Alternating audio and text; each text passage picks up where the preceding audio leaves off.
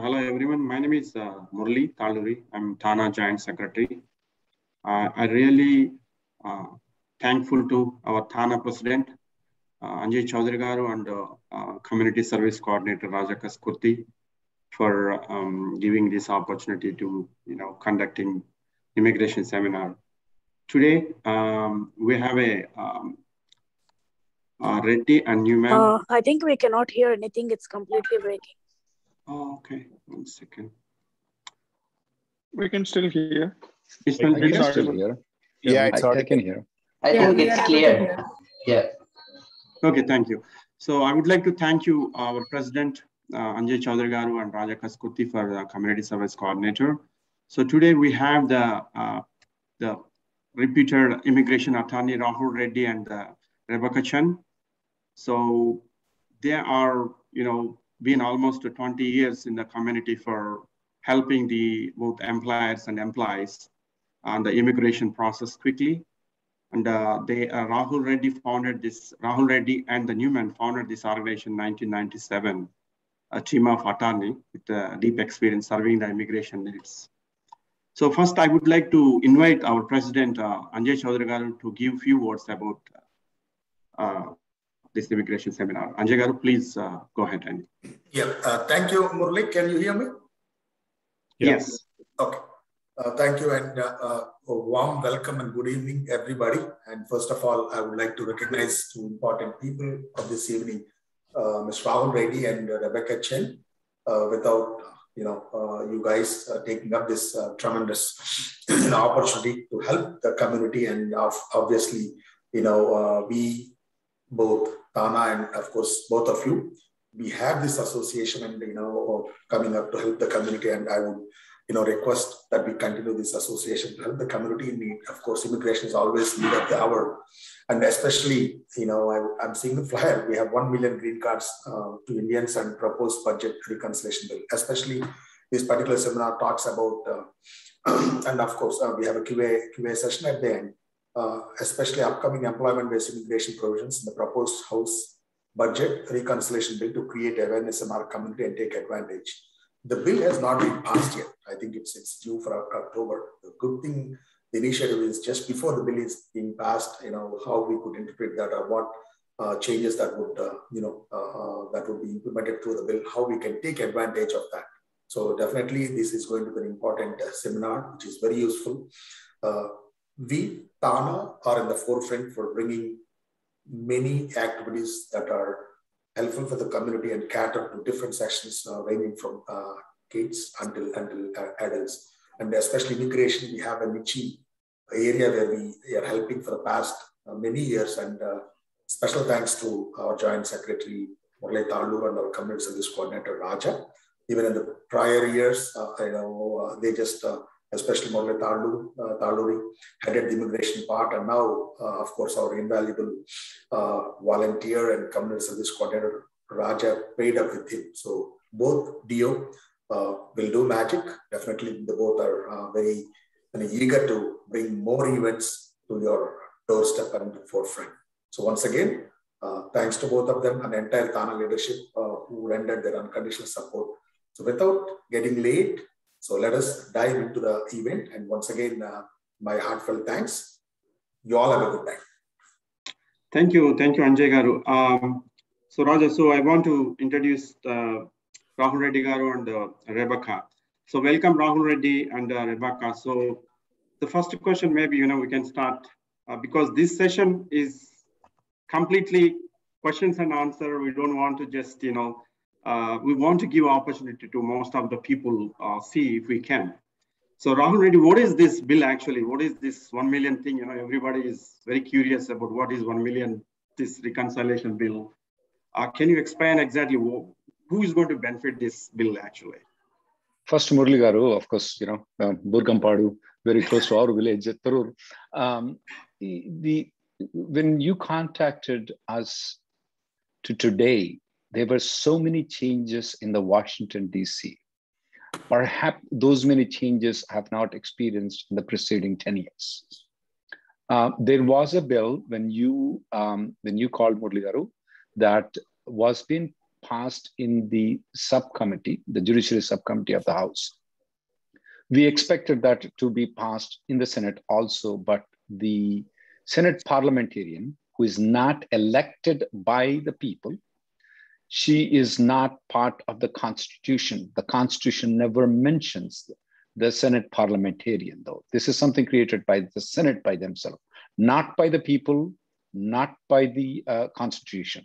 That parliamentarian rejected these provisions to come in.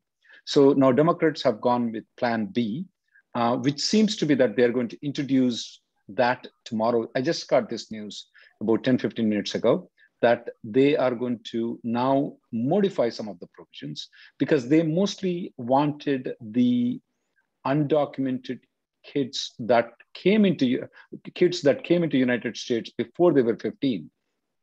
Looks like that was not going. So they are looking forward to amend some of the existing laws, change some of the existing laws rather than create a different class, new class of people. That seems to be the objection from the parliamentarian. So one of the things that they want to do is something called registry. What does registry means? That means that if you are in the country on January 1st of 1972 or before, all you need to do is that you need to prove that you've been residing from January 1st of 1972 here. You may have made occasional trips to your home country. You just need to provide the evidence that you're here. They're going to give the green card. So now, since the Republican filibuster, which they have 50 votes, I mean, for filibuster they only need 41 votes. So they are objecting to the issue. So they want to change the registry date from January 1st, 1972 to, there are rumors that it may be January 1st, 2010. There are rumors that it may be January 1st, 2011. There are even extreme rumors from January 1st, 2015 also over here. So if that passes though, this is for people who are legally present in the country and also those people who are not legally present in the country. They may have to pay a certain amount of money, which most of our Telugu community or Indian community will not mind that much. And they just will get the green card. They don't need any employer. They don't need any sponsor. They just file a 485 application called adjustment of status application. Now, this seems to be the one that is going there. Among other things, it looks like the unused green cards from 1992 to 2005 of the employment based, which is approximately around 250,000 green cards, may also be actually recaptured and used based on the news that we are getting right now. So, and Murligar, you may ask question, why would Indians benefit more from the employment based is? There's nobody else who's waiting there in line. Only Indian nationals are waiting. To some extent, 95% of them are Indian nationals and 5 to 10% of them Chinese nationals are, mainland Chinese people are waiting for it. So if those 250,000 green cards will come in though, almost 250, if not 240,000 will be coming to the Indian community. And out of that, you know that the IT sector, the Telugu community is very high. More than half of them will be taken by Telugu people though. So it's very important. We need to have these employment provisions in there. That's the reason we still request all the people to write the letter to the congressmen and senators. And we have given a draft of that letter to you in the chat. If you can go there, Murligara has put the link there. So please provide that. Rebecca, what are the steps right now for this bill to be passed though right now? Yeah, so it still has a somewhat long way to go. Like Rahul said, it has only passed so far in the House Judiciary Committee. It hasn't yet passed in the full House. It still needs to also be present, just the language in the Senate version of the bill, and then the Senate also needs to pass it. And all of that would need to happen by September 30th in order to have the best chance of this being part of this budget reconciliation process, which is kind of the best shot of these immigration reforms actually getting passed, because when it is part of this budget reconciliation bill, it requires just a simple majority, 50%. It's not subject to that filibuster rule in the Senate, the 60 vote majority in the Senate. So it has a better chance of passing in this form in the budget reconciliation bill, but it needs to make it first, at least into the language of the Senate version of the bill, which it sounds like tomorrow the Plan B immigration provisions will be presented to the parliamentarian to see if she will allow this revised language into the bill. She was an immigration lawyer before she became a parliamentarian. Yeah, she was. So we are hopeful that she will be more open to this Plan B presentation. When she declined to include the immigration provisions, which we found out about on Sunday, I believe, it appeared that her main issue with the initial version of the language was the creation of, if you remember, the House version included being able to file adjustment of status for people who were in a essential worker or critical infrastructure position. And her comments indicated that she felt like that was creating kind of a new class of green card applicants that doesn't really exist in the law. And so this Plan B presentation tomorrow kind of scales that back. It doesn't include, I believe, that critical infrastructure, essential worker language, but the provisions, if it does include the recapture of the visas that have gone to waste in the past 30 years, that alone is going to make a huge difference for Indian nationals who are, as Rahul said, the ones who are waiting the longest in the current backlog.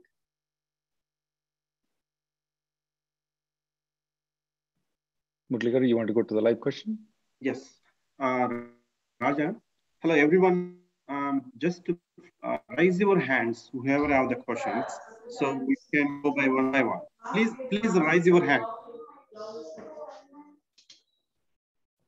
Please raise your hands.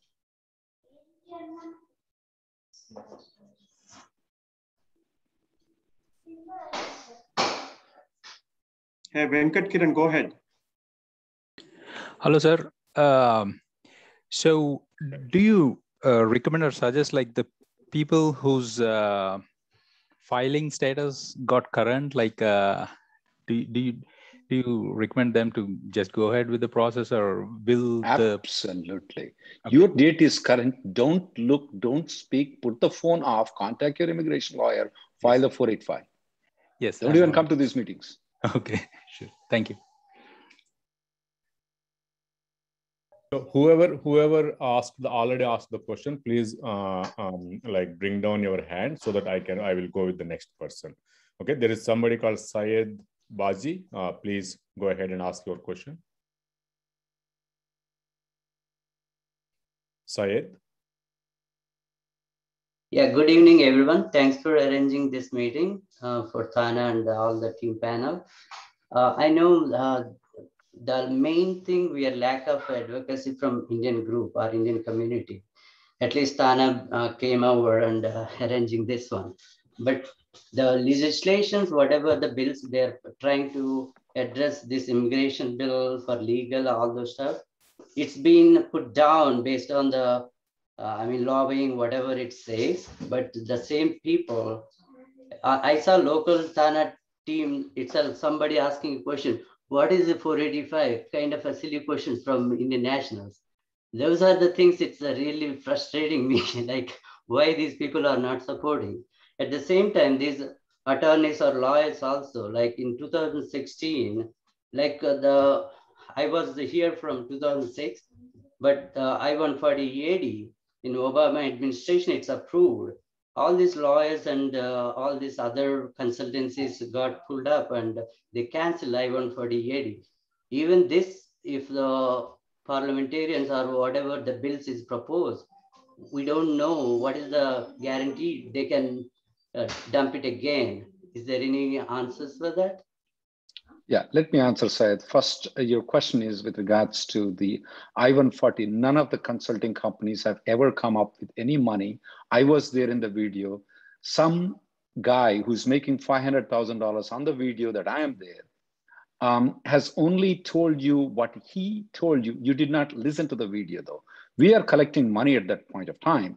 When we are collecting the money, we are collecting the money for suing the USCIS for amendment, which we ended up suing. There are a lot of times we sued USCIS and we got some success in many of those things. So that's a wrong information. The guy's making $500,000 on it. The second thing that you're objecting to the TANA though, every year, when TANA does, I'm not going to say praise very much about TANA, but let me explain to you what goes on in TANA though. TANA, every time when they conduct their national event, they put the immigration event. They invited me, even Rebecca came a couple of times to the event. How many people showed up, Rebecca, in that event? 4 people, 5? In the TANA big event, remember? There are 4 people that showed up. Yeah, we do the convention every time. And then when these TANA people conduct those conventions, when they invited people like us to speak, Ravi Garu, you know how many people showed up? 3 people showed up, or 2 people showed up, or 4 people showed up into immigration. It's not the TANA though. It's us we have to blame. When we go there, oh, there's a movie star. You guys are going after the movie star. You should demand yourself to put a booth out there to have each of the person who is coming into the TANA to write a letter, have iPads and all those things ready for that. You don't do it, we can't blame TANA. They are creating, they are giving free facilities for you. They are doing all those things, but it's us. Now, they don't know 485. Of course they won't know. They have left, it's been long that they have got their immigration. Back in olden days, when they got their green card though, they just, employer takes a hand of the employee, walks to the immigration office. Hey, I want this employee to get the green card. That's it, they used to give the green card. They don't know 485. Of course they don't. They won't understand it. It's us to educate them, us to do that. And the other thing is that it's always good to go by including more people rather than telling that, okay, TANA is bad, this organization is bad, that organization is bad. No, that's not the way to approach when we are going though. We should include all the people, whether it's TANA, other organization, we include them. We should, whatever efforts they do, we have to say thanks to them and use more of their basis and have them also write letters for us. That's my suggestion though. But I know there is one particular organization that want to say TANA is bad, the lawyers are bad, the parliamentarian is bad, this is bad, that is bad.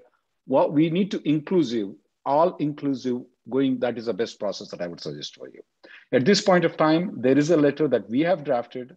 I want you to write the letter to the congressman. If you have a better version of it, yeah, you can circulate it. But you need to write a letter to the congressman. Don't pay the money to this particular organization that wants to exclude everybody else and gives a lot of misinformation. Okay. One question, Rebecca or Rahul. So one of the guy has. In October 2020, I downgraded from EB2 to EB3. Murli, you got cut off. EB3 dates retrogress and the priority dates becoming current in EB2. EB2, what actions to take? One second. Murli, I know the question. I can expect it. Yeah. He filed a downgrade application under EB3, and he's estimating that what if the priority date moves back for EB3 and moves forward for EB2? Assuming that his underlying EB3 application I-140 is already approved, he can switch to EB2 if he's working with the same employer. Yeah. We can go with the next question. Okay, go ahead, Raja. Yeah. The next question, Sharath, you want to go ahead? Yeah, good evening, everyone. My name is Sharath, and TANA, thank you for organizing this session. And Rahul Garu and Emily, actually, Rebecca, thank you for joining here and helping us. So one question I have, Rahul, I regularly listen into your YouTube sessions with Emily Newman. So one suggestion you made in the past about how to increase the advocacy is writing the letters. We've been writing the letters, and my point is what else we can do to improve the advocacy further. When I join in the immigration sessions outside, so the biggest, what I hear is we don't have enough advocacy from our community. That's what we left out in most of the times, including Yeah, including our Telugu community, including our TANA, including our. Yes, I agree with you. The only thing, the way we can do is that when we go to these events that they are calling us and they give us a platform for us, we need to use that platform. We practically have to ask them, give us a booth for us. You know, we are just people who want to get the green card. I bet the TANA will donate a booth for us, okay? Then we can have so many volunteers there. Every person who comes into there, are you a racist? No, then please write a letter to the congressman. You have a couple of computers there, a couple of things there. You have them write those things. They will do it. I am absolutely certain they will do it.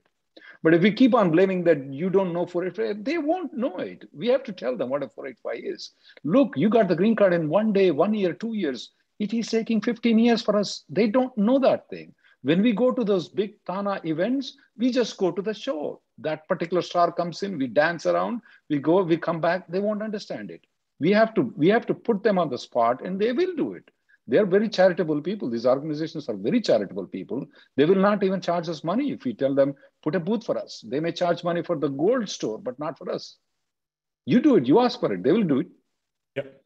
Yeah, we at TANA, like at the convention, we do give free booths to the non-profit or these community kind of things. We do charge for the commercial vendors, like the gold shop or cloth merchants and those things, but we do give a small table for these kind of things.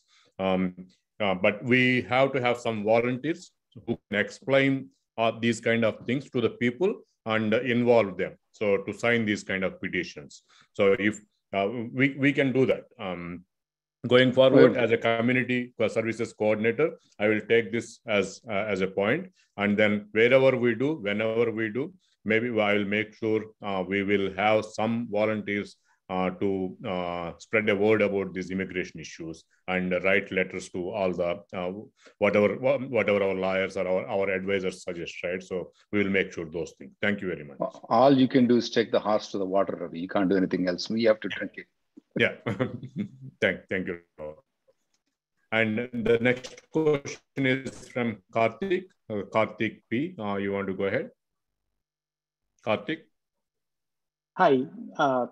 Thank you, everyone. Thank you, TANA, for suggesting this call, as well as Reddy Garu and Rebecca for attending this and answering our question. This is overall in the past 3 callers, I've noticed they are asking for a community, but I have a personal question on my behalf. So my case is I have an EB2 in July 2013 timeframe with my old employer. And my current employer has recently filed my perm. It's been 3.5 months. He just started filing the perm. And with Charlie Oppenheim's recent interview that he suggested where November dates are going to retrogress for EB3, what are the chances? Should I stick to my old employer? Or should I stick to my current employer, wait for, because it's perm is expected like 5 months timeframe? Karthik, why did you waste the opportunity in October of 2020? That's a very good question. I had some personal reasons I couldn't apply during that time. Yes, I always regret not doing that at that time. I couldn't. Is there any chance that you can have both options open, that you can request your old employer to file the downgrade application and 485 application? And see if this one gets approved, then you can go with this company. Otherwise, you move on to the old company. Can you do that? Unfortunately, the old company is not that accommodating, and they are wanting me to join. How big is that company, though, employee-wise? The old company is it's 500 and large. It's an Indian consulting firm. And they're willing to do the downgrade and file the 485 for you if you join them. Yeah. Yes, they are willing to. Put the phone off and go join them. I would do that if I were you. Not 500K, it's 500 people in total. Employees, yeah. Yeah. I would go with them. I don't care what you lose, because getting in the boat is the most important thing. Sometimes the boat may not arrive for 10 years. Sometimes it may not arrive for 7 years, 8 years. You don't know. And Charlie, he wasted 80,000 green cards, and he's on a plan to waste about 100,000 green cards this year. He's telling it that he's going to retrocess it. You better be scared. If I were you, you already wasted. I'm not you, because I would have gone in October for whatever personal reasons. But anyway, if you have a chance right now, I'm going back. Okay. Thank you, Reddy Garu, and thank you very much. And your YouTube video calls have been very helpful as well. Just want to let you know. Thank you. Yeah. That's all. Thank you, Karthik. Thank you very much. The next question I will read from the chat. Apart from visa recapture and registry date update, do we know if we also have the adjustment of status for whom priority date is greater than 2-year provision as well included in Plan B? Rebecca, any insight you may have? We're not exactly sure on that provision. So all we have heard, we've only heard so far that the Plan B presentation will be tomorrow, and that it will likely include 245I and the registry update and the backlog reduction, the visa recapture. These are just kind of rumors right now. We won't know for sure until we see actual language. So we're not sure right now if the 2-year priority date is going to be included tomorrow. But Raja Garu, one of the things is that when the provisions were being presented to the parliamentarian, though, this particular provision of allowing people to file the 485 application, even if the priority date is not current, was not something objectionable for her. One reason she did not object, because she said there is an entire new class of people created for adjustment of status. This provision, what this gentleman is asking, is not creating a new set of people, though. It's already existing set of people. That's one reason I think so it should be in there. The second reason why it should be in there, Raja Garu, is that in 2005, same thing happened where the Congress wanted to include, the House wanted to include some of the provisions. The provisions that were included in there in 2005 in Senate budget reconciliation bill, though, that included having people to file the adjustment of status even if the priority date is not current. It was included. That's the other question was that it was never passed. That's a different issue. But it was included in this provision at that point of time. So we may have a greater chance to have this provision of filing the 485 application. There's a greater chance for it to be in there. Yeah. Thank you. And the next question, Sudhakar Turga, you want to go ahead? Please unmute yourself. Yeah, thank you. Thanks, TANA, for conducting this seminar. And thanks, Murli Garu, and thanks, Raja Kaskuti, for giving me this chance to speak with Rahul Garu. Yeah, Rahul Garu, I see all your YouTube videos and, I follow your news actually. And thanks for enlightening our, Houston community on to be getting green card people actually, right? So my question is, I'm sure definitely this reconciliation bill will take back and forth and will take a lot of time to get people, get this approved, right? So meanwhile, I'm just worried, like, how about my priority date is about 2015 March, right? So when do you think that at least this date will come? That's 2015 March, Rebecca. Oh, I don't want to guess anymore. Yeah, I mean, all we know is that it's been stated EB2 is supposed to advance significantly, or by several months at least, this upcoming fiscal year. But it would surprise me quite a bit if it moved enough to get to 2015, unfortunately, at least in this next fiscal year. Okay, sorry to let complete my question. Mine is EB3 actually, so that's what like if I can at least my EAD filing that. Unfortunately, probably even longer, just based on the most recent statements from the government. I mean, they are kind of changing their own statements, it seems like on a monthly basis sometimes, but based on the most recent statements from the visa chief at the State Department, at least for this upcoming fiscal year until October 2022, we don't expect EB3 to move beyond where it is now. Most likely will move backwards, possibly like Rahul mentioned. There is a couple of things that I want to point out, Sudhakar Garu, is that you said it may take a long time for these provisions to go through. There will be a lot of ping pong going on, but the long time may not be there though. The reason is that the budget has to be passed. There is a good chance that they're going to extend the temporarily for a while to allow some money to be given to the government so that the government doesn't shut off. And then they have to pass this bill. I mean, at least the Democrats want to pass this bill. So it may not be a long time that things may move. That may affect your priority. The second thing is that I'm also concerned about the USCIS appropriations bill. In that appropriations bill, the Meng's amendment says that the extra 150,000 green cards that were supposed to flow from family immigration to this one, they're saying that they may stop that though. So that will significantly affect it.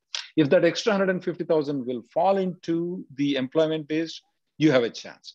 You have a chance. But otherwise, if they don't fall into, it may take 20 years for you to get to the priority date though, unless something happens. Okay. Yeah, so there is no chance for us to. Thank you, sir. I know, but this is that's the reason why we are emphasizing to keep writing the letters. Use the platforms that created by the TANA organization. Yeah, sure. The next question we have is from the chart, like if we travel outside of US when I-485 is in pending without AP, will my 485 will be abandoned? Can I go for H-1B stamping while my 485 is in pending and come back to US?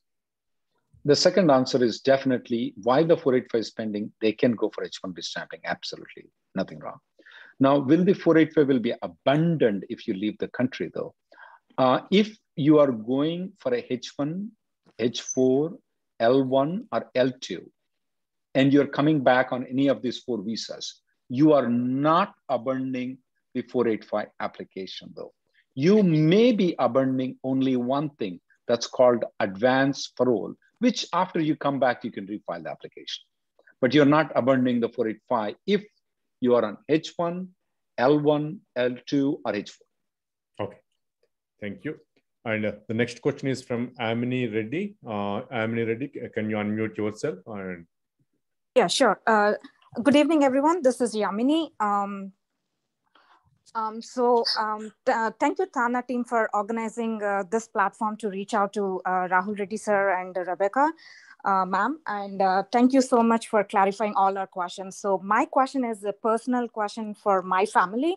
So me and my husband both are applied on EB2. Our priority date is on February 1st, week 2016. So we would like to downgrade one of as like to EB3. So Rahul sir, is it a good idea to downgrade to EB3 and one will be on EB2 so that based on, so we really don't know, we can't anticipate, which one will go first. So is it a good idea to do it now? So you have an I-140, your husband has an I-140. Both of them are February 2016. Is that what you said? Yes, we have a separate ones. Yeah. And let me answer the question. Even if you don't have a separate thing, Yamini, when you downgrade the EB2 to EB3, EB2 doesn't disappear though. It still is there. You can either use EB2 or EB3. Now, obviously in your case, you have a husband, he has an EB2. But assuming if only the one person is there, when they downgrade, that doesn't mean EB2 doesn't go anywhere. You have both. You can use that or this, whichever goes forward though. So in your case, Yamini, I would definitely have a downgrade option, do the downgrade and be ready for either thing. EB2 moves forward. Yes, EB3 moves forward. I have both options. I'll do that. Okay, thank you very much, sir. Okay, thank you. And the next question is from Ramchandra Adala. Please, sir, go ahead and unmute yourself. Hi, good evening, everyone. Thank you, Murali Garu and Raja. And thanks for TANA for creating this platform. And Thanks to Mr. Rahul Reddy and Rebecca for today's evening, for giving some kind of the guidance for this all the community, Telugu community especially. So my question is like my PD is June 20. So I filed my EB3 into EB3. Basically June what? June 2019. June 2019. Okay. EB3. The reason EB3 is because that time my employer said that because the EB3 line is less and probably I can go and upgrade. So vice versa is not possible. But now the scenario is different because everybody is downgrading from EB2 to EB3. Now my question is completely different. Can I upgrade from EB3 to EB2 in order to get that advantage? Now anyway, we know that EB2 is. But do you know if your labor has been filed under EB2 or EB3? I can't hear you properly though. Yeah, your voice is very low. We were able to hear you before, but not now. So I'm sorry. It's a. Yeah, Ramchandra, your voice is very low. We can't hear. Yeah, is it audible now? Yeah, I'm sorry. I'm sorry, it got disturbed. So let me get the point. So you said that your prior date is June 2019. You filed under EB3. You got the EB3 approved. Now, question is, can you upgrade to EB2? My first question is, do you know if the labor certification was filed under EB3 or EB2? It is EB3. If it is EB3 labor certification, though, if you want to upgrade it, you'll have to file a fresh labor certification to upgrade to EB2. Oh, okay. And one more question, sir. One more question. And now, whatever the company filed my EB3, I'm with the same company, but I'm working with some other financial institute, bigger financial institute, of course. So now, currently, there's the negotiations going on. The company, the financial company, the client wanted to hire me, and they are discussing. The HR is discussing with me. So, do you advise me to just go ahead and make my H1 transfer, or do you want me to wait for some more time? Because Rebecca, I'll give you the option to answer. Tough questions I don't want to answer. Now, the bill is there. We're negotiating after 2 years of I-140. You can file the 485. Would you move to a different company right now? If you can wait 10 days, maybe see what happens in the next week or so. Okay. You know, if the provisions that we want go through, then it may be wise to stick with your current company. If unfortunately it kind of stays as the status quo, at least in the near future, your priority date was 2019, I believe you said. And if the company that you're talking to now is willing to do both your H-1B transfer and file a new perm for you, I would say if it's still the status quo after this month, yeah, there's no harm in joining that company. If they do the perm for you, see if they can file it in EB2 so that you have that advantage. Anyway. I beg to differ from Rebecca, though. I won't tell you what to do. I will just tell you what I would do. And believe me, there are so many negative comments that comes to me because I speak like this and people take their decisions. And that's up to you to make the decision. If I were you, I would at least wait for 1.5 to 2 months before I move. Sure. Anyway, that they said that it will not happen very next month or 2 months. Definitely. We will get an idea by next month. That's my opinion. It's up to you. Great. Thank you very much. And third question, final question. And I'm planning to travel to India in the next year, June.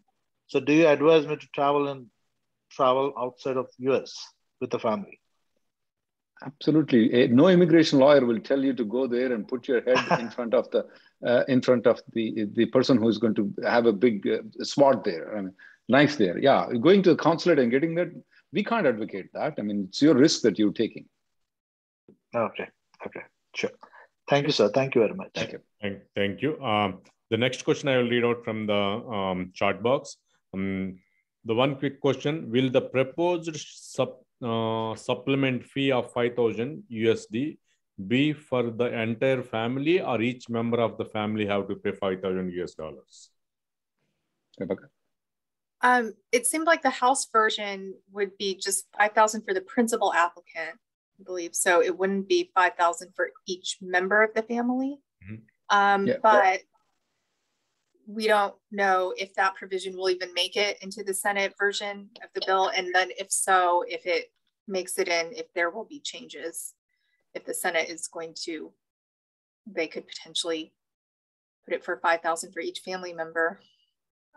So we will need to wait and see, but the House version seemed to be just for the principal applicant only.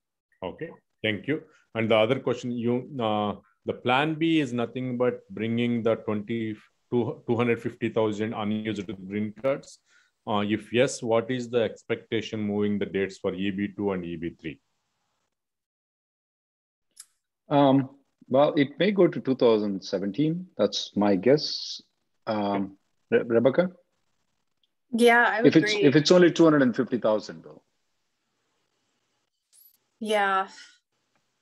I mean, it's hard to know how many exactly labor certifications were filed, and then of those, how many were duplicates, like upgrades or downgrades. I would, between 2017 and 2018 is my estimate, Raja. Okay, sure. Thank you. And the next question, Naveen, would you like to go ahead and ask the question? Unmute yourself. Yeah. So thank you, Reddy and Rebecca, for helping the community with your time and your valuable inputs. So the question I had is with regards to my status, wherein I currently have an approved I-140 from a previous employer. And based on that, I have my H1 extension till 2022. My wife has got her own H1B, which is getting expired in the upcoming January. She's completing her 6 years. And I have applied for H4 and also for EAD effective after the expiry of this H1B. So the question I had was if my wife's employer, if they're going to provide any letter or any document to USCIS stating the importance of this employment, would it help to expedite the H4 EAD approval so that there wouldn't be any break in her employment? So what would be your recommendation, sir? We have no clue when they would expedite, when they don't expedite. We used to have court litigation, but that stopped working, we stopped it. If you find a solution when they can, how they can expedite, when they can expedite, you let us know, because we have no clue. We have had situations where gynecologists who were seeing patients have the surgeries scheduled because they can't do the surgeries unless they have the EAD. For the patients that they're having, they didn't expedite for them. So yeah, you can try your luck with the employer letter. Practically 70% or 80% of the people under your situation can easily get that letter. Will it work for you? I don't know. We don't.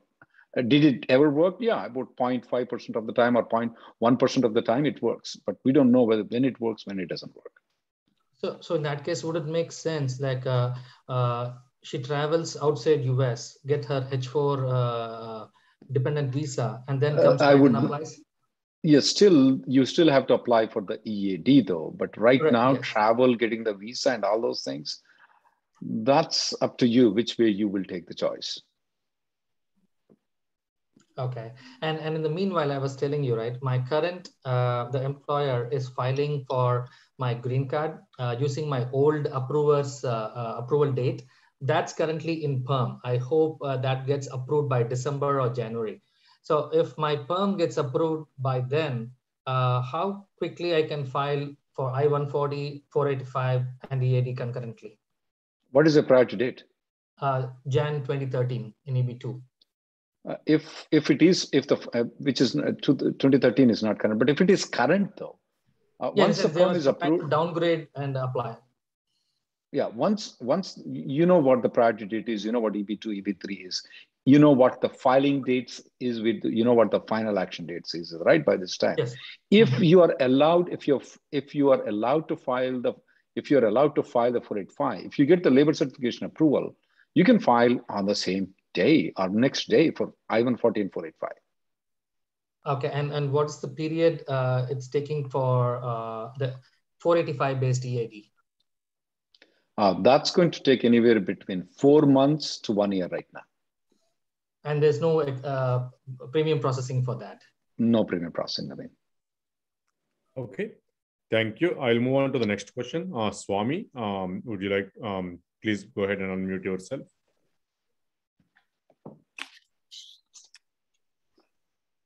Hello, I'm Sridevi. I'm Mrs. Swami. Thank you for organizing this, and thank you Rahul sir and Rebecca ma'am for the service that you are providing. Sir, I had one question. Actually, I had two questions. First question is like our priority date is 2013 January, and we just moved to our previous employer. And now that we are hearing about the retrogression, we were in a dilemma whether to stick with EB2 or go for EB3 downgrade. As the company's attorney, he was suggesting us to stick with EB2 because this is just a 1 month time, and will they be able to file and stuff? So we were not sure what to do. See, there is a theory that says that if you know somebody is giving $1 million to you right now, somebody may give you $1 million to you later on. May give you, may not give you. What would you do? Take the $1 million that's there. Don't wait. Get in the boat, guys. Get in the boat. Because we don't know. The guy is threatening us. He's going to retrogress the priority date. The priority date in April of 2012 was May 1st of 2010, guys. Do you know how long it took for it to come to that date again? It took 9 years to get the date again. So if the boat is there, we don't know when the boat is going to leave. Get on the boat, file the EB3 downgrade and go for it. Yeah, sure, sir. So second question that I have is like, sir, I was on H-1B visa previously. I was I-140 approved. And then I got denial based on the specialty occupation. So I moved from H1 to H4 EAD and continued my job. Now that the extensions are taking so long for H4 EAD, is there a possibility I can go back to my H1B again? I read in an article that from February 1st onwards of this year that the denials are not happening based on the specialty occupation. Is that correct, sir? That is right. It's thanks to the person who first said that we collected the money. That's the reason why we collected the money to sue the USCIS. Yes. It's not that denials are not happening. They have gone very, very, very less. I would say in 2017, 2018, in our office, every single day, there was not a single day that passes by. Every single day, we used to get a denial for the cases we filed. Forget about other lawyers filed. Now, we see a denial like once in 10 days or once in 15 days. So it's fine to go for H-1B back? Absolutely. I would do that if I were you. Okay, sure, sir. Thank you so much, sir. Thank you. And the next question I will read out from the chat box. My priority date is May 2012, and I am filing for AOS on October 1st, 2021. Are there any chances if retrogress, if EB2 filing dates? If he's going to file the adjustment of status in EB, he's going to file on October 1st, is it right, Rajagaru? Yeah. That's... There is, I mean, he's telling that the EB2 may advance, but if this gentleman is eligible to file in the month of October, he should not wait. He should just file the 485 application in October itself, should not look into what's going to go on in November. Mm-hmm. Okay. And the next question is, I know there was a bill for age out children. Any insight if this is included in the current bill? Rebecca, you want to answer the tough questions? Easy questions. We don't know at this time if that is in the Plan B presentation tomorrow. Specifically, my guess would be that it is. The protection for the documented dreamers is really one of the least controversial kind of parts of the proposed provisions. I doubt that, either party would be against that provision. And so my guess is that it would be in the plan. Don't you think so, Rebecca, that it's a different class that has been created, the parliamentarian might object, but it may withstand the filibuster 60 votes? Potentially, but I mean, it's a protection for, for people who already have somewhat of a path, but, just don't have even as much protection as DACA kids right now. Yeah, we'll see how it goes on tomorrow, Rajagaru. Okay, sure. And the next question, what is the official name of this bill that will be presented tomorrow? This is not the bill, guys. This is budget reconciliation bill. This is just part of the entire 3.5 trillion bill. In fact, the whole bill might be in thousands of pages, including the infrastructure, electric vehicle credits for the labor union employers only that make it. I mean, imagine that. I mean, it's a long bill. There are so many things that are there in this bill. The bill will be budget reconciliation bill. It will not be immigration bill. At least not the one we are discussing right now. So on the next question, hope you are doing, okay. My labor and I-140 was approved in mid-2020. Would you advise when could I expect my priority date? If the things stay as it is, not before you die. I'm sorry, but we wrote an article, me and my business partner wrote an article saying that it's going to take 108 years for the people who filed in 2018-19 to get the green card though. We did a very good research on how many pending, how many estimate, what the things were, and we wrote it. But there is an institute called Cato Institute, which we, Rebecca, me, Emily, and all immigration lawyers highly respect that organization. That came and told us, they published an article, very similar lines, and they told us, Rajagaru, that we are wrong by 42 years. Okay. It's not 108, they said it's 150 years. Oh. They have collected the freedom of information. They had a little bit more money and resources. They said if we go with the person, it's not 108 years, it's 150 years. Oh.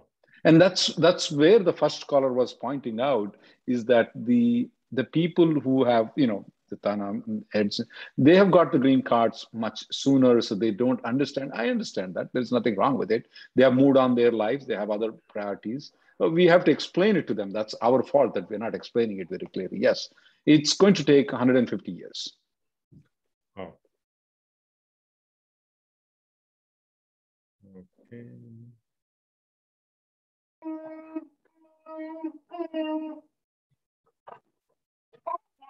And the next question, my priority date is Jan 2019. So what are my chances of getting benefited from this bill?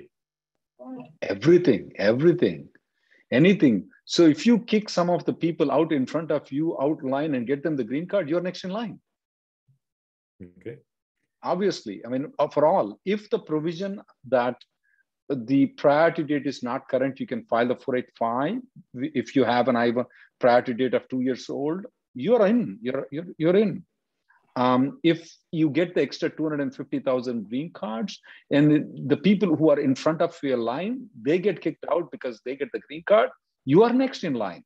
So for all provisions for 2019 and 2020, if you can get any of these extra numbers to you, it's going to be beneficial. It's going to cut down time a lot. Here is a Rajagaru, the difference would be that the people who are waiting for 2 years, Rajagaru, let me, do you know how many of them are Indian nationals?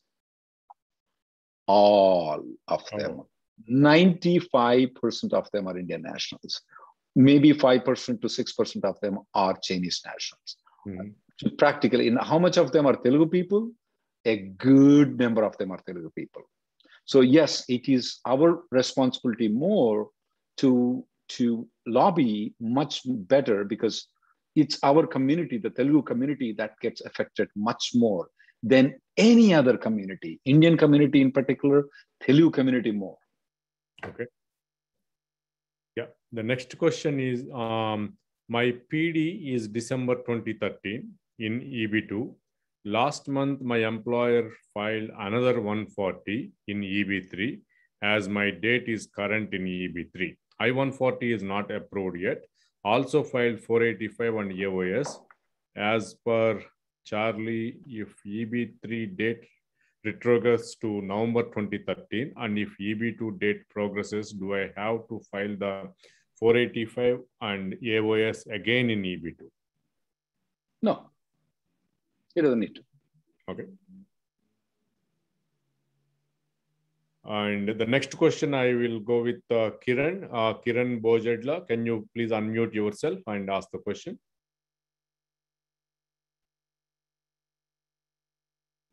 Kiran Bojedla. Hi, sir.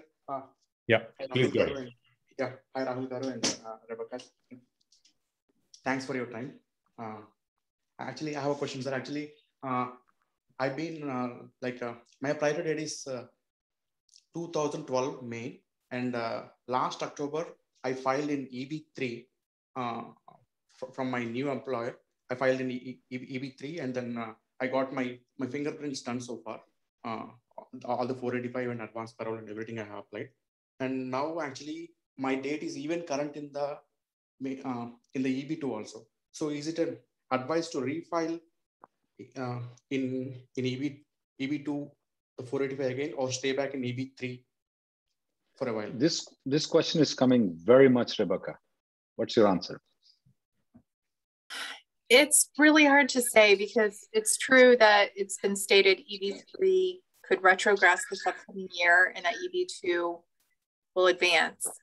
We just don't know at this point how much retrogression or how much advancement there will be in either category. And if your I-485 is already filed in the EB3 category since last year, is it? Yes. And if the I-140 is already approved and you've been fingerprinted, submitted the medicals, you know, it really depends on how much retrogression there is. If it doesn't get to the point where your priority date is, I wouldn't do anything, because you're, you know, on track to get the I-485 approved pretty soon. If you file a new set of I-485s in the EB2 category, which you can do if you have been maintaining your non-immigrant status, your age status, if that's what you're on. If you've been maintaining it, you can theoretically file another set of I-485s in the EB2 category, but you'll be starting from the beginning of the line again. You'll have to wait for potentially fingerprints for that whole 1 year process. So unless the retrogression is pretty severe to the point that it's before your priority date and it doesn't look like it's going to get back to your priority date anytime soon, you know, for several months or even a year or so, I would probably just stay in the EB3 line and just wait for it to finish. Yeah, thank you. Rajagaru, have you ever been to LA? Have you ever gone to highways in LA? Yeah. And so EB3 and EB2 are the lanes that you go in there, in LA lanes, particularly, not in Houston like us, okay? Yeah. The lane that you are in never moves. Yeah. And when you move to the next lane, the lane that you left moves and this one doesn't move. When it comes to the EB2 and EB3 though, this is exactly what's going to happen. We predicted it before. How do we know it? We have seen with Chinese nationals, mainline Chinese nationals. So, we have seen that. But the only problem is every time you move from one lane to another lane, we call it as caboose. That means you start all over from the back. Not where you are at. And that's where the problem comes in. It may not be advisable just because, let's say, for example, your EB3 is not current and EB2 is current. You want to interfile the entire thing. Guess what? You interfile the whole thing. By the time the USCIS officer changes, boom, now EB3 moves. And a lot of the people, especially between the people of May 1st of 2011 to January 1st of 2015, lot of the people are eligible for either EB2 or EB3. So it will be like, okay, that moves, everybody will go. It will be LA lanes for the next 4 or 5 years. If the things remain as it is, it's going to be LA lanes. Yeah, yeah. That's a good explanation, Rahul. And the next question we have is, what is the impact of this bill on EB1?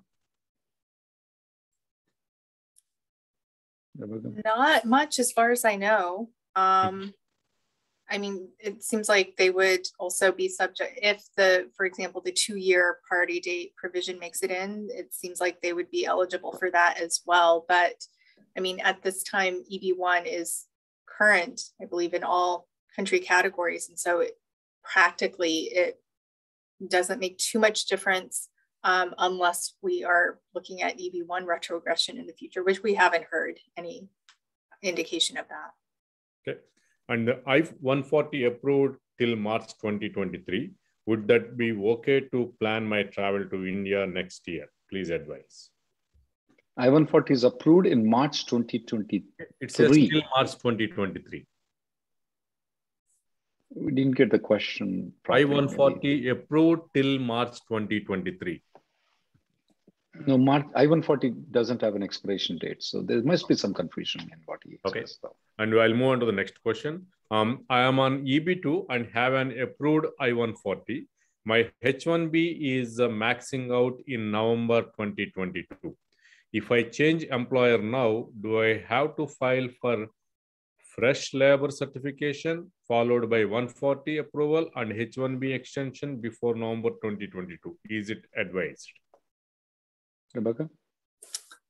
So if your current I-140 has been approved for at least 180 days, should be fine to at least switch to a new company, and you can extend your H-1B beyond the 6-year limit using that prior I-140 approval notice, even if when you leave, the company withdraws it. As long as it was approved for 180 days before it was withdrawn, it's good basically forever for purposes of extending beyond the 6-year limit.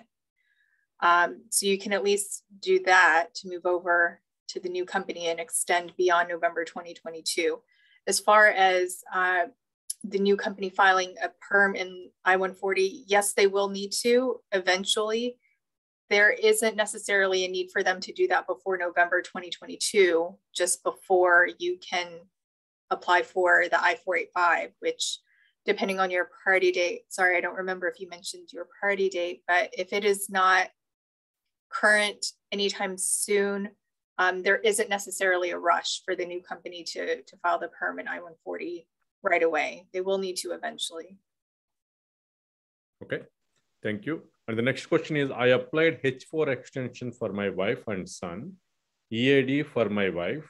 My wife is planning to go India for stamping. Is there any issue for EAD application and my son H4 extension as it is co-applicant? Co-applicant. And it's an extension, is it right? Yeah, it's a H4 extension. Rebecca, we are seeing some of the H4's denial when they go and get the stamping done. Since there is a co-applicant here, we are at risk, is it right? Yeah, that's not supposed to happen. When it's an extension of status, you're supposed to be able to leave the country, come back in, and that I-539 is supposed to continue processing. I think in some limited instances, we have been seeing it erroneously denied. So yeah, like Rahul said, because there is a child that is included in the same I-539, if you don't want to risk a denial that would put both of you out of status potentially, it may be best to either for both of you to go for stamping and come back in so that you're both in H4 status and not dependent on the I-539, or both of you just remain in the US and wait for the I-539 to finish processing. Okay. And the next question is, any approximate count, how many Indian people are waiting for employment-based GC? We have some stats with regards to the number of labor certifications and green cards that have been filed, though. It looks like right now, at least until January of 2015, we have about maybe 200,000 people who are still waiting for the adjustment of status right now, based on the stats that I mean, this is just my estimate though. We did file a freedom of information with USCIS to figure out how many Indians are getting waited though, because the current data which USCIS is releasing doesn't tell how many Indians are waiting though. They used to do that before 2018 though. The Trump administration stopped giving that data but we did file a freedom of information. Most probably by end of this year, we should be getting it and we can publish it once we get it. Okay. And the next question is, would there be a possibility for EB3 hitting year 2016 soon or in near future? My priority date is 2016 September, EB2, but this is to downgrade. If some of the provisions of the immigration bill that showed up in the House goes to the Senate though, and that bill passes though, he should be fine. He should be fine. He should be getting the priority date current. But if the immigration provisions does not show up though, it may take decades for him to get the priority date current. Okay. And that's the reason why I suggest everybody in this one and every friend of you need to write the letter to the congressman. And yeah, there are some people who said, yeah, I've been writing letters. I did not get the result. It won't come that easy. I mean, we have to keep fighting. When you're born, you have to cry to have your mother's milk. And that's how the survival is. And if we people are sitting comfortably and then the Congress people don't know, we have to keep crying. The animal kingdom, what it says is that it's the baby that always cries and asks for more food has a better chance of survival. The chick that doesn't ask for the food and just retains will get the leftovers and eventually that will die. That's how nature is. And we have to keep asking these things. So please keep writing these letters. And for the people who want to date the current, I mean, that's the only provision we have. What can we do? We're in democracy. That's the only thing that we can do is petition to the Congress, write to the congressman. And the next question we have is... actually, it's almost 8:15. So I don't know how long we are going to continue this. Yeah, it's 9:15 EST. Rahul Garu, are you guys okay to go like until I'm fine for the next 15 more 20 minutes? I'm fine. Yeah, 15, 20 minutes. Yeah. Okay. Yeah, I'm sorry about that. We have a lot of questions, but we have to respect their time also. We are very thankful for them to come here and answer the questions. But whatever we have the time, we will go with those questions for the next 15, 20 minutes. Thank you very much. And the next question is, my PD is February 2017. Do you suggest changing the job now or wait for a few months? There's a difference of opinion between Rebecca and me. Rebecca says in 2019, she said, maybe I will move, but I personally, and you can curse me and you can give me a bad remark later on, but this is what I am. I will not move. Okay. I will not move. Okay, I'll go to the next question. My wife has recently got the H-1B and planning to travel US. So I would like to know what possibilities are currently available for H-4 to work in US. If your spouse has an I-140 approval, then you are eligible to apply for an EAD once you are here in H-4 status. Other than that, that's the only path for an EAD for an H-4 visa holder at this time. Okay. And it's okay for a period of time. You can be a house husband or a housewife, nothing wrong with it. I was there on H-4 and I was a house husband for a while. There's nothing wrong with it. And yeah, you can get an EAD within 1.5 years after 2 years if your spouse's company can file a labor and I-140. Okay. And Shrikant, I think you raised your hand from long time. Could you please go ahead and present your question? Yeah, sure. Thank you, Tana. And thank you, Reddy Garu and Rebecca ma'am for arranging this, for attending this call. So my priority date is 2014 May. So I missed the boat last time. So with the new employer, my POM is under process, and next 1-2 months it will be approved. So what do you suggest? Now go with EB2 or EB3? My previous priority date was in EB2. You know, I remember Deion Sanders from Atlanta, and this guy used to play both football and baseball. So they used to ask, would you like to play baseball and football? He says both. In the football, are you offense and defense? Both.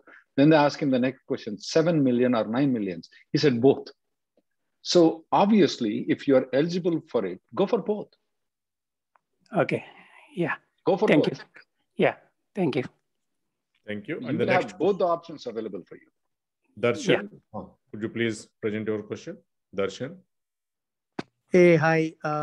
Can you hear me? Yep. Yes. Yeah. Thank you, Rahul Garu, and thanks, Rebecca. So, like, for me, I-140 process is not started yet. So it will be start in 1 month or so. So what would you suggest? I am eligible for EB2 and EB3 both. So shall I start with EB2 or shall I start with EB3 now? 7 million or 9 million? What did I say? Take both. No, but like this is new petition, right? So yeah. Oh yeah. So I would like you to file the labor certification under EB2. Okay. Because EB2 labor certification, you can go for EB2 or EB3. If you file the labor certification in EB3, you only have option for EB3. Okay. So like if I go with EB2 now, later I can easily change to EB3. Like absolutely, you can. Okay. Thank you very much. Thank you, Rahul. Okay. The next is Nagaraj. Nagaraju, please unmute yourself. Yeah, please go ahead. Sure. Yeah. Thank you, Tana and Rahul and Rebecca.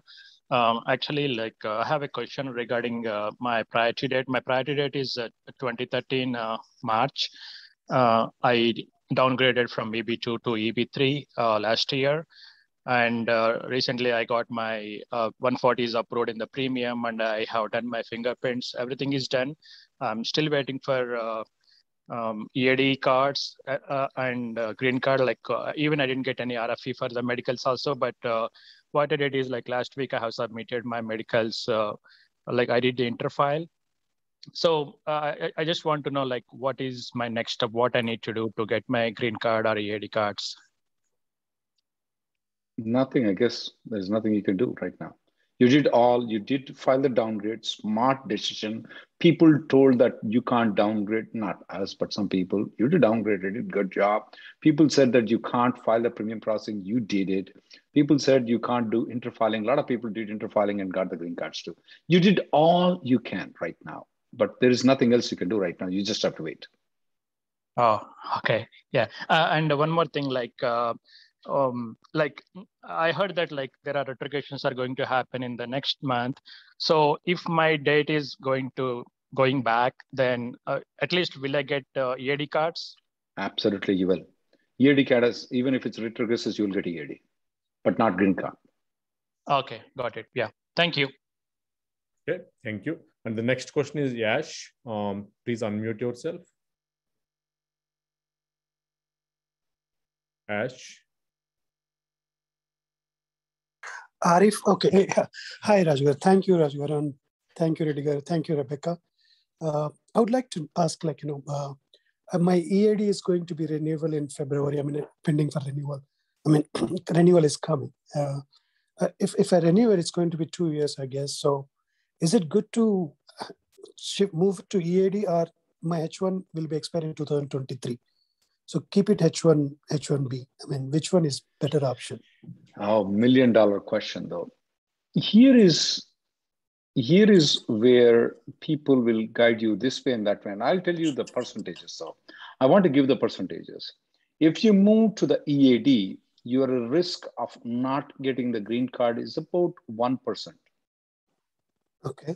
If you stay at the H1B though, your risk of not getting the green H1B and EAD, and you maintain the H1B, your risk of not getting the green card is 5%.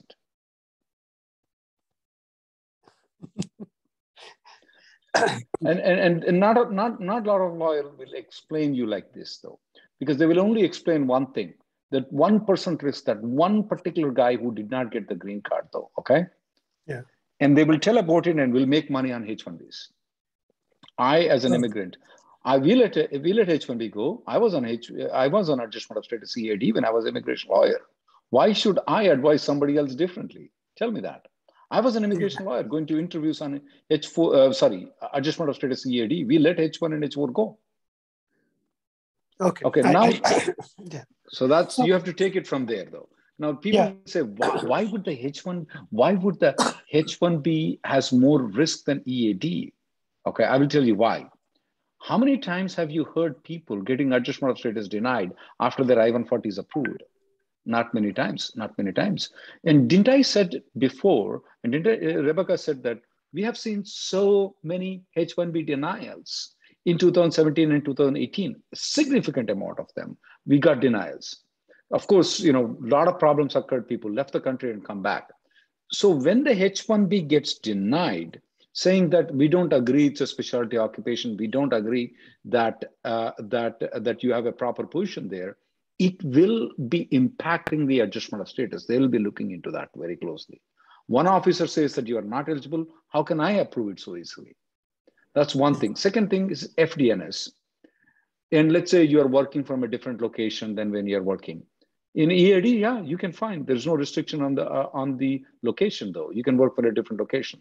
That FDNS visits you and you're working in LA while you're LCSS Florida, you are in trouble.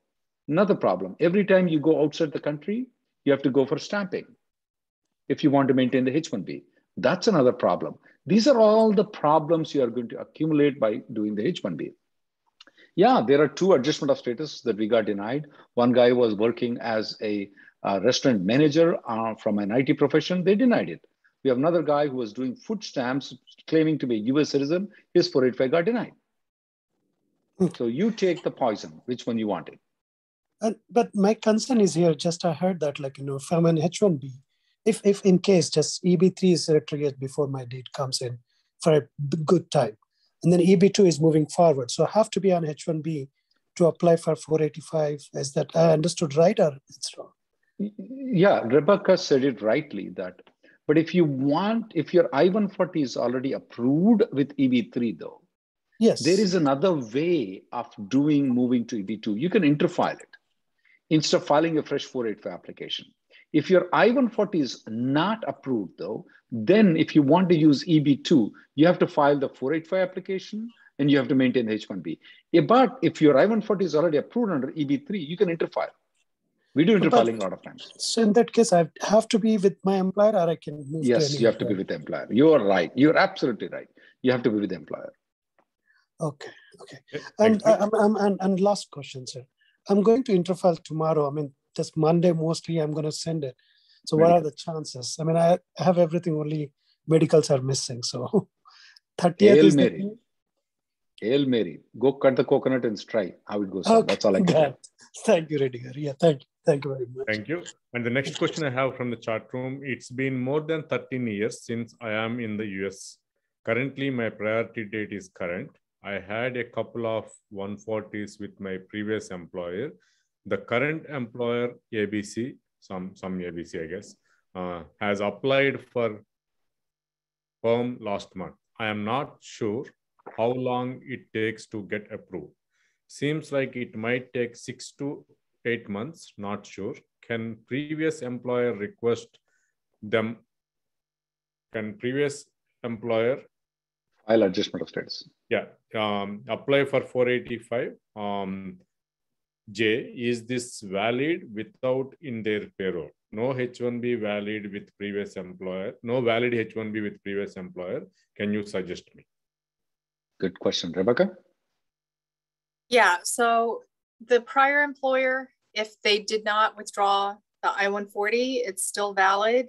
And if they are willing to extend the job offer to you, they can sign the I-485J supplement and you can file the I-485.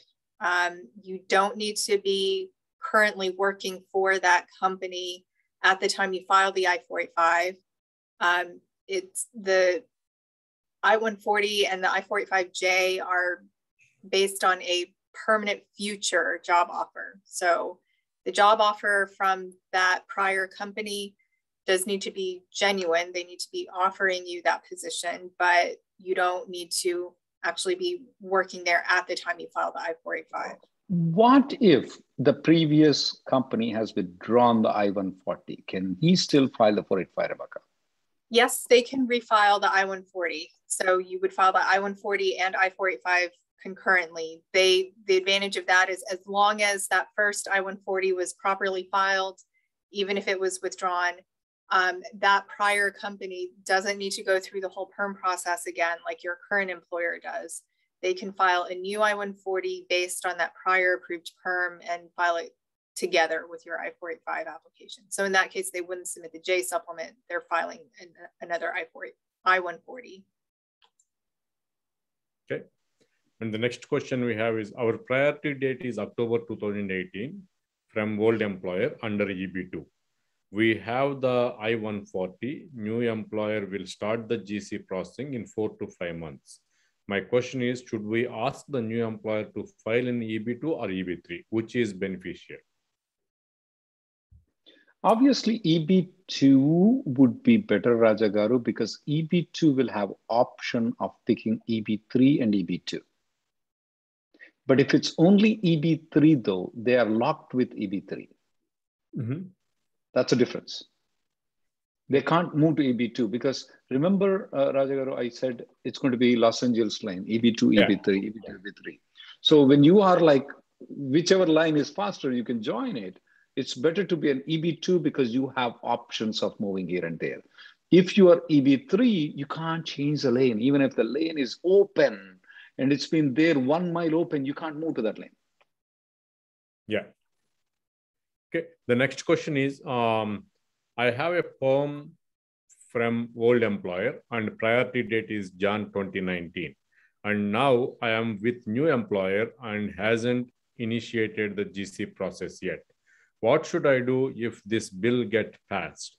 Will I be eligible or do I need to go back to my old employer? Under all the provisions that we look into it, unless that essential worker thing, which doesn't look like they even proposed it right now, he has to go back to the old employer. Rebecca, do you disagree?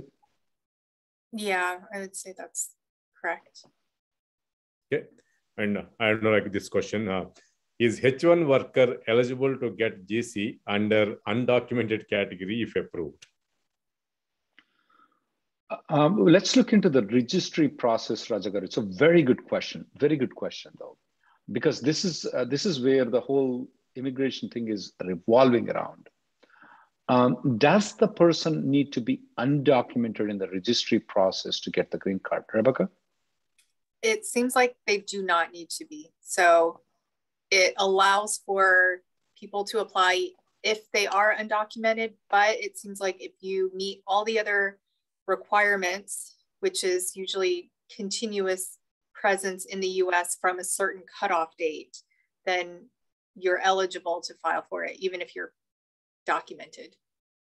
Raja Garu, there may be some creative ways, and there are times that I have worked in, for starting 1993, 1995, I worked as a lawyer though.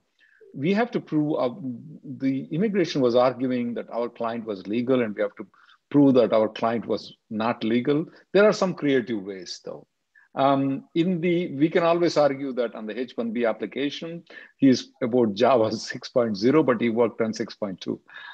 This is just unofficial, guys. There are ways to creatively prove that my client is illegal. There are things that we can do it. But at this point of time, the registry that we have right now, even if you're legal, we are allowed to file the 485 application. That's our reading. If there is any changes that they will do, we don't know. Because they're trying to just extend it from 1972 to whatever date they wanted. Okay. And I think we ran out of time. It's almost like 9:30 Eastern Standard Time.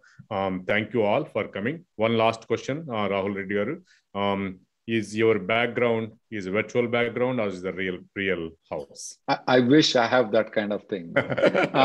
If I would be advising all the clients to maintain the H-1B, I would have that kind of thing. And I don't advise, once you're EAD, I tell people, no, you don't. And the other thing that I suggest is that don't try to trouble yourself in like creating more troubles for you to make these kind of houses to the immigration lawyers, guys. Try to simplify, try to restrict your travel, try to make it very simple, and try not to get into trouble. Okay, thank you, Rahul. And we have a lot of questions here. I still see like around 50 questions on the chat box, and I have like 10 people hands raised. I'm really sorry about that. We will come back again some other month, or maybe sometime next month or so. We have to appreciate our immigration lawyers here, Rahul Reddy as well as Rebecca Chen, for coming here and giving us almost like 1.5 hour time, their valuable time to provide some valuable suggestions and answer the questions to our community people. Thank you very much. Murali Garu, are you there? You want to say a few words or? Okay, I think Murali is on mute. Once again, thank you everyone for joining. We will come back with more sessions later. Hopefully this bill will go and give our community a better chance to get GCs, green cards. And thank you very much, everyone. And good night, all. Thank you very much. Thank you. Thank you. Thank you. Thank you all. Good night. Thank you.